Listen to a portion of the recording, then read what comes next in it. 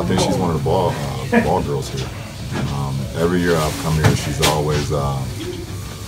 always worn a very exclusive pair of my shoes, and I've always noticed it. I've never said anything to her, and you know, and tonight I said something to her for the first time, and she was like, "Yeah, I've always been Team LeBron, always."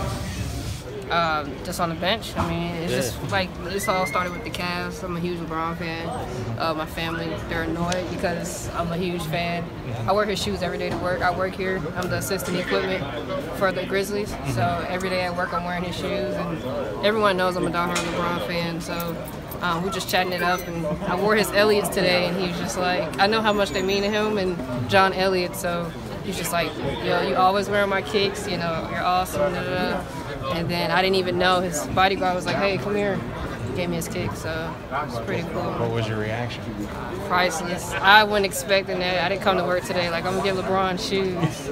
I'm just always trying to make the Lakers, any team he's on, comfortable because I know it's hectic. So it's just trying to do my job, and he blessed me with a pair of shoes. Someone said you cried. I did. It was, it's emotional because I really, man, I've been so many years I've been idolizing him, and it was just awesome for him to see so many fans. He has so many fans, and that's the thing. I'm not a fan just when LeBron comes. I'm a fan when he's not looking. So it was just really cool to see him appreciate me.